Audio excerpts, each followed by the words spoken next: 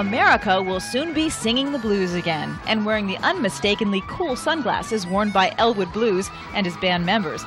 Last summer, thanks to the film Men in Black, Ray-Ban's Predator sunglasses became the fashion statement on the sunglass-wearing public. I make this look good. Men in Black movie was an incredible success for the Predator sunglasses, and sales jumped before the movie even came out. Sales were increasing because of all the hype behind the movie.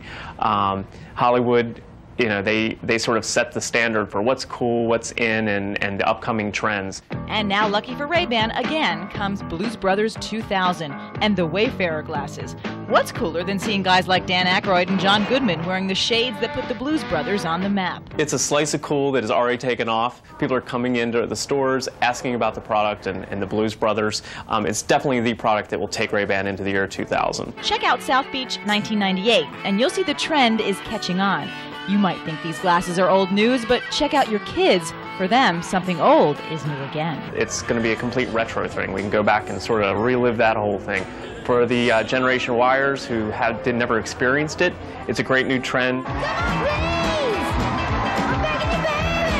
Lisa Petrillo, Channel 10 Eyewitness News, Daybreak.